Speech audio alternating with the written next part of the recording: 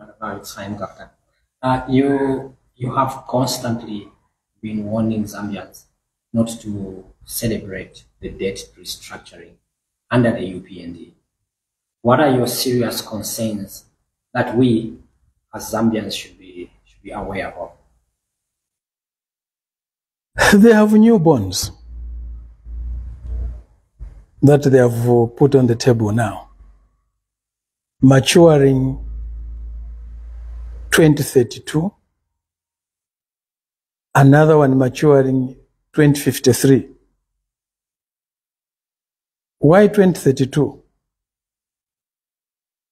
Mr. Hichilema thinks if he wins in 2026, he will live in 2031. And in this whole period, he will not attend to any debt repayment or to these debt repayments for these Eurobonds. He pushes another one to 2053.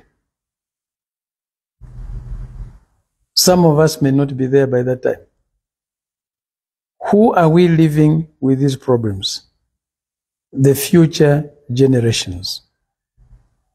And mind you, it will be a Zambia with a lot of problems in 2053. Probably more problems than we have today. As I've said before, at the current population growth rate of 2.94%, it means that in the next 15 years, our population will more than double. Today, we have 20.6 million Zambians. In 15 years' time, we will have not less than 40 million Zambians. If we leave them with a lot of debt and with no proper economic base, how are they going to survive? How is Zambia going to feed its 40 million plus population? What will be the situation with electricity then? What will be the situation with food, health services, education, transportation? What is it that we are doing now to ensure that, in 15 years' time, we'll be able to cope with a doubled population? And it's that doubled population where we are pushing the debt. We are pushing more of our problems, today's problems, just to ensure that we look good, so that Mr. Hichilema can look as if he has been a good performer. He doesn't care about the future society. We revolutionaries care about the future generations. We revolutionaries work for the future. Yes, without forgetting the problems of today. When we are addressing the problems of today, we also try to address the problems of the future. We have to think much ahead. We have to think of the generations that will be there when we are not there. Mr. Hichilema doesn't think that way. It's about him being the fixer, being this intelligent, this effective, this efficient person. It's about himself. It's not about others. We have said before that the future is not built in the future. The future is built on the threshold of the decisions and the actions we take today. These actions, these decisions we are taking today on the debt restructuring have an effect, have an impact on the future development of our country and our people. So bear in mind, debt is not just about today. Debt is about tomorrow. Tomorrow's world should matter to us. Tomorrow's Zambia should matter to us. Tomorrow's people should matter to us. Thank you, Doc. You've touched on issues to do with being mindful of the future. Zambia is 60 years this year of independence. Mm-hmm. What is really happening with the police of today, where the opposition have not been allowed to hold any rallies? We have also seen the police have gone further to to disrupt church gatherings. And in some incidents, they have said they were manding and making sure that they're monitoring people who are walking in and out of the church premises. Where is this country going? It reminds us of that saying by that German pastor. They came for the socialists. I did not speak out. I did not do anything because I was not a socialist. They came for the communists. I did not voice out because I was not a communist. They came for the trade unionists. I did not voice out because I was not a trade unionist. They came for the opposition. You kept quiet because you thought it was the opposition. They went for the Catholics. You did not speak out because you are not a Catholic. They went for UCZ. You did not speak out because you are not UCZ, and so on and so forth. Today, they are for no restraint. They are entering any church, any shrine, any sacred thing. The traditional rulers are hit by them. The religious leaders are hit by them. Today, places of worship are not sacred. If you are troubled as a human being, there are people pursuing you. You can take refuge in a church. It should take a lot of diplomatic work to get you out of there because the police should not go and fetch you out. That's a sacred place. In a civilized society, when you are being pursued, you run into the church. And it will give you a bit of time because they have to negotiate with the church authorities to get you out of there. The police doesn't just go there, start breaking things, start stopping the preachers. But this is what happens in a society when values are lost, when principles are lost, when ethics are lost. You know, the exercise of power must be a constant practice of self-limitation and modesty. If you don't limit yourself, if you don't restrain yourself, you are bound to abuse that power. And the abuse of power leads to disastrous consequences, to disastrous effects. You are creating a society that soon you'll be afraid of yourself. They are creating a society which they will soon be very scared of themselves. It looks okay for them. They think it's the opposition they're harassing. But today, these measures they are taking will boomerang on them tomorrow. You know, this country is not going to be a good country for any of us, a peaceful country for any of us, a decent country for any of us to live in, unless it's a good place for all of us to live in, a peaceful place for all of us to live in, a decent place for all of us to live in. It can't just be for one group. And it's not on, how can it be that it's only one group with all the virtues? Those who are in power and those associated to them, they have got all the good virtues. Everything is virtuous with them. Only those in the opposition and those associated to them have got all the evils. How? That's not the way societies are constituted. That's not the way decent societies are built. We need some change. There's need for rebirth.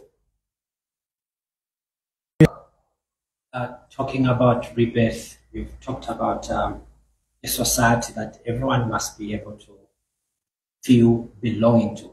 So in this very society, on the society around us, we have marketeers that are working very hard to get their goods from their farm produce into the marketplaces like Soweto. And then reports we are receiving is that these marketeers cadres from the ruling party are detecting prices on them. They are forcing them to sell their produce at a low price, of which later on, when they buy from them, the cadres are reselling them. Looking at how this is transparent, their concern is that out of all their hard work, they are not getting anything from their labor. What is your message, or what message do you have to government and the local authority and whoever is in charge of these cadres? What is it that is causing these young people called cadres to do what they are doing? If we don't understand what is causing them to do what they're doing, we have difficulties addressing this problem. They mobilized these young people, promised them heaven on earth, and they have dumped them. They have no programs for them, not only for those they mobilized, but for all the young people. There isn't any program that you can say, this is the program that is going to take the majority of our population, which is young, into a better life, into a decent life. When people's avenues to decent life are closed or are narrowed, they resort to criminal ways. They resort to bad ways. We had this under PF. We resented it. We didn't like it. And many young people voted PF out of office for that reason, among others. The UPND promised this would be a thing of the past. In their early weeks, early months in government, they were boasting about having eradicated this. But it's still there. It's still persisting. No matter how much is being denied, it's still persisting.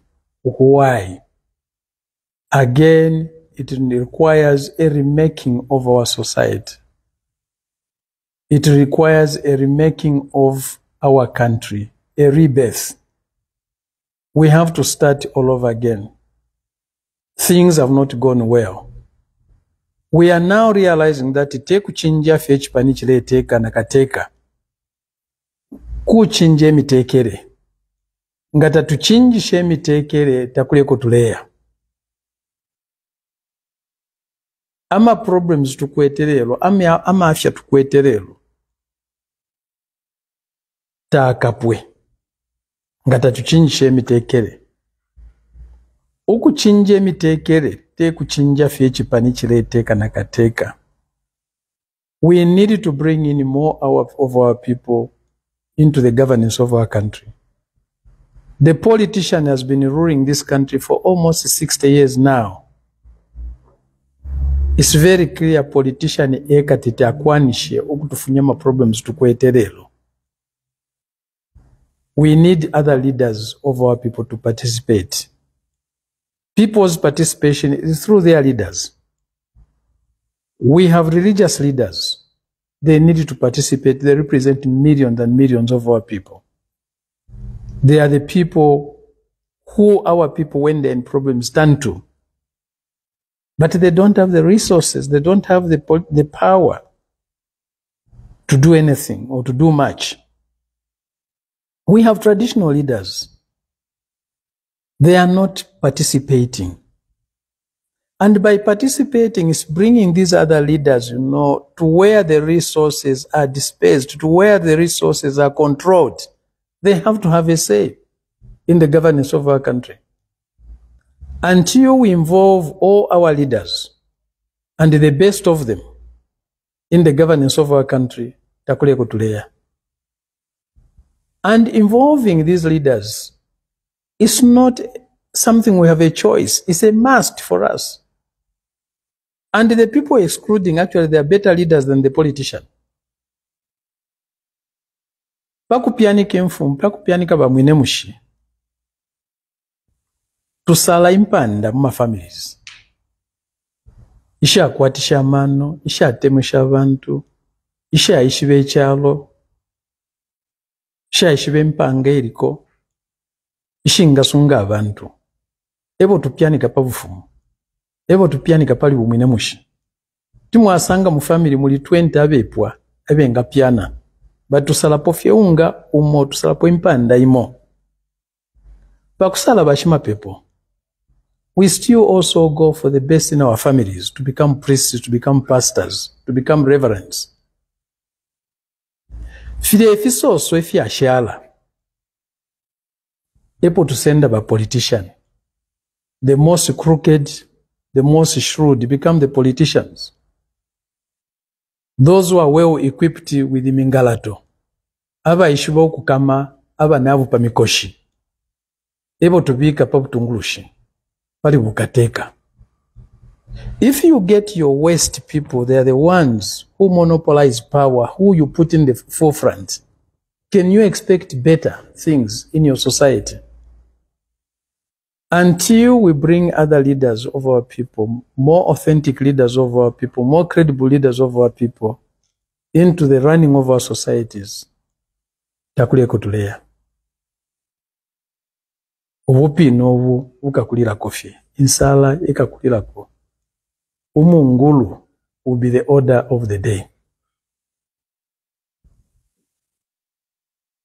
On a lighter note, Doc. Over the weekend, there was a big conversation where imperialism was interpreted the same as whiteness. What is imperialism, Doc? I know what you're talking about. I saw some comments regarding two of my children, or my daughters, who are married to people who are white, who are not black. Some people were, especially from the ruling party, were saying that's imperialism. It's not the color we are chasing. It's not the ethnicity we are chasing. It's the practices. There are white people who participated in our liberation struggle. There are white people who are liberators. Whiteness does not mean imperialism. Whiteness does not mean exploiter, bad person. No. They are decent white people. God gave us some of them, those white people. God gave us a Guy Scott. God gave us a Simon Zukas here. God gave us many other white people. So imperialism is an exploitative system. It's a system. It's not an individual. Imperialism is not an individual. It's a practice. Yes, we had Cecil Rhodes here. He was an imperialist. And he was white.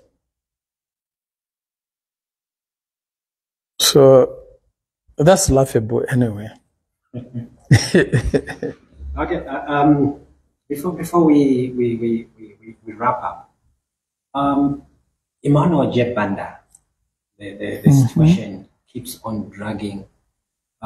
Today, he's been discharged from Menasoko, and he's been taken to Skanze camp, where he's been held in a maternity ward.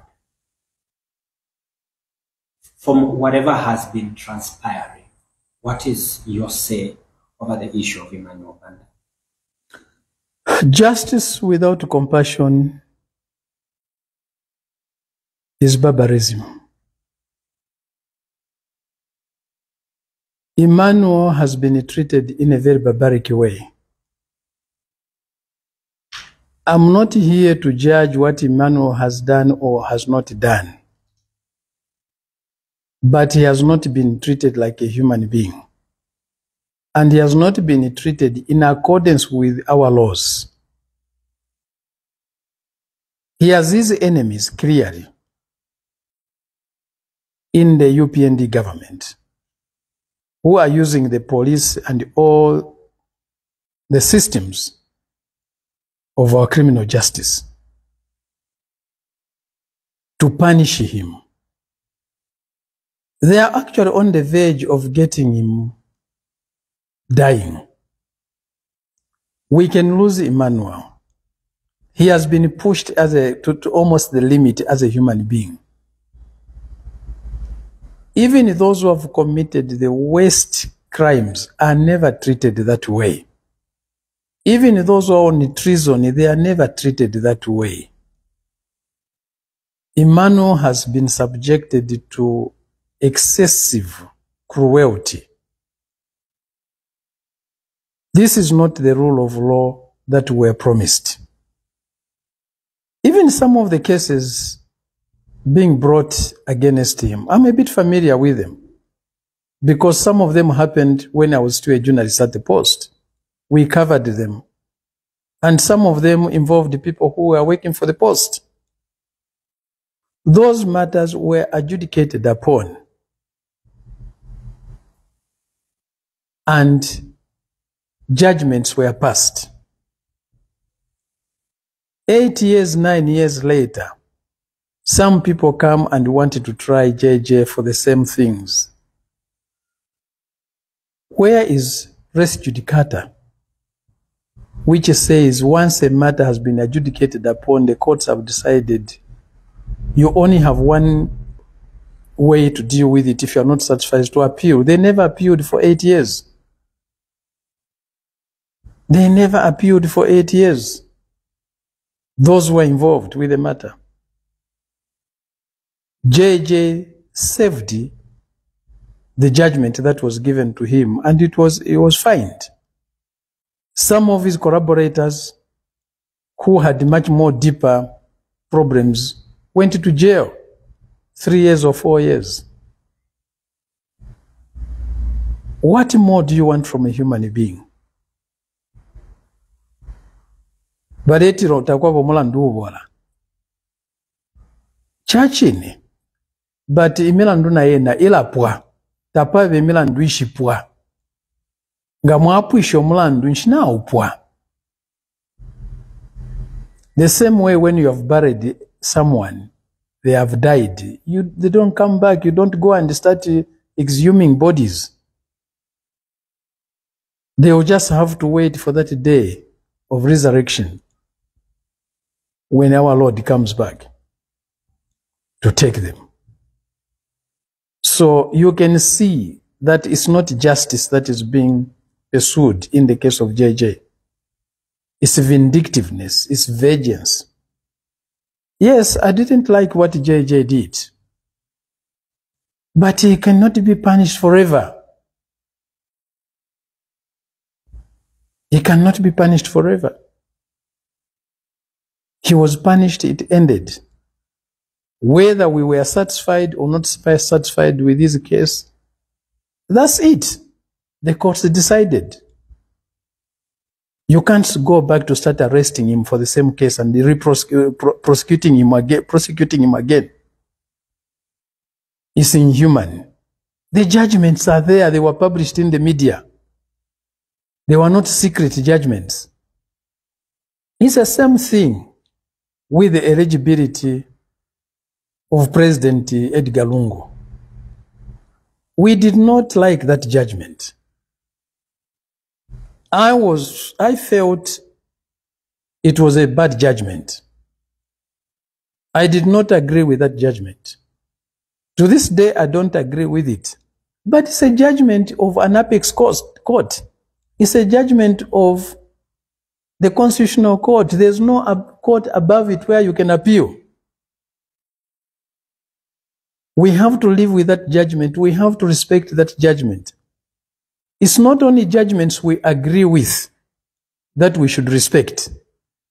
I emphasize that I don't agree with that judgment. But we have to live with that. That's what the courts are there for. We will not agree with all the judgments of the courts. But we are required to respect the judgments that come from those courts if they are final, and the judgments from the Supreme Court, from the Constitutional Court are final. Do these courts make mistakes? Yes, they do. There are processes to review those mistakes. But it's not processes of backdoor appeals. It's not an appeal. It's an abuse of the system. They think they have got judges now on the Constitutional Court that can back them and get a judgment that they want. If the Constitutional Court does that, they'll be creating a series of problems for our country. Let them stick to the principles of law. Again, it's a case of res judicata. Whether you like Mr. Lungu or you don't like him, he is eligible. The Constitutional Court decided so. Give him his judgment. If you wanted to defeat him, simply organize in a better way. Deliver to our people the things you promised them. You would deliver. Give them a better life. They will vote for you and not for Mr. Lungu. I will be a participant in the 2026 elections. If God keeps me to that day, I'll be a participant. I may have to face Mr. Lungu on the ballot paper. We may be together as presidential candidates. Do I want to defeat him? Yes, I want to defeat Mr. Lungu. Do I want to defeat Mr. Hichilema? Yes, I want to defeat them, but I have no right to kill them, legally or otherwise.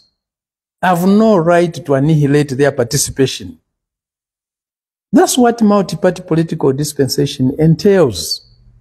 Competition. It's not a competition to destroy each other, to kill each other, to annihilate each other, to destroy competition. No, it's competition to save. Let our people choose who they want to lead them. Choose who they trust the most. The most trusted of us should lead. It is not just one person. It can't be just one person, no.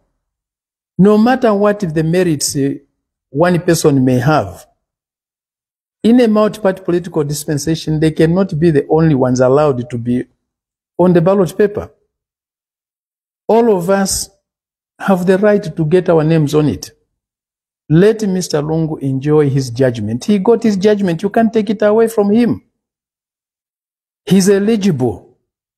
It's only Mr. Lungu who can decide whether to stand or not to stand, and nobody else.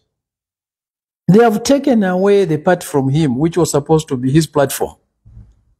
The PF.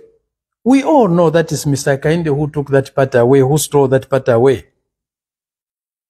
The PF today is not under the control of my brother, my nephew, Miles Sampa.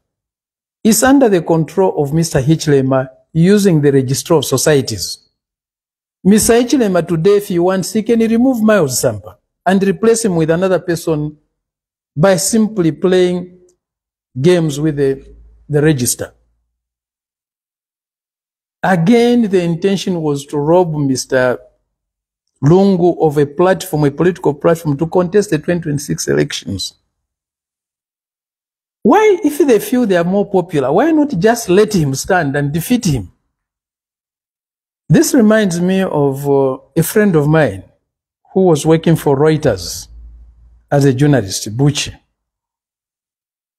Buchi was very close to Buchiza, was very close to Mr. Chiluba. And he was also at the same time close to Dr. Kaunda through family connections as well. He asked Mr. Chiluba, when he was trying to change the constitution in 1996, which he indeed changed to bar Dr. Kaunda from contesting elections in 1996, Buchi says, why do you want to go through all this? Why don't you just let him stand and defeat him? Mr. Chiluba says, what about if he wins? I hope that's not the same situation, but it looks very much like it. We should not fear to be defeated in an election. It's not a do or die situation, no. Even when you lose an election, you still live. Mr. Lungu lost an election as he died. He's still there. Dr. Kaunda lost an election. He lived up to 90-something. He didn't die. It's not do or die. We were defeated badly in the 2021 elections. I'm still there. I've not lost my humanity. I've not lost my life unless they kill me. So let others participate. It's not for Mr. Hichilema to decide who should be on the ballot paper and who should not be. This has been decided by the Constitution of the Republic of Zambia, which gives us all the opportunities. Unless the law disqualifies us because we have done A, B, C, D, or we have not done A, B, C, D, we do not meet the requirements of contesting elections. Thank you so much, Doc. Your last words as we wrap up, your last message to the Zambians and your followers. We have challenges as a country, as a people. Gigantic challenges. Today, for many of our people, they don't know where the sun will set, how it will set. They don't know if it will rise for them. They have a yesterday. They have a troubled today. They don't know if they'll have a tomorrow. Things are bad. Life is hard. There are so many challenges. If you are not a strong person, you get crushed. We are very fortunate. God has given us almost everything that we need to live well, to live better, to have a good life. But we are troubled. We have no food. All the things we need in life are beyond us, are difficult to get. We have even resorted to praying for food when we are not supposed to be praying for food. Vatila lesa tapela kuminwa pala mikafie. Lesa na pala mikafie onse. Umushiri usuma. Amenshia ingi. Good weather. A young population. But we can't feed ourselves. What we should be praying for is not food. It's for God to give us more wisdom to use what He has given us. But to do better, it requires leadership. But again, we have many people to turn to. We have our Lord Jesus Christ to turn to for what it means to be a leader. We can draw our inspiration from Christ's leadership on what the leaders need to do when people have no food, on what the leaders need to do when people are ill-clad, on what the leaders need to do when people are in despair, are losing hope. Let's not lose hope. Let's not resign ourselves to the challenges we face today. It gets dark sometimes, but the morning comes. Thank you.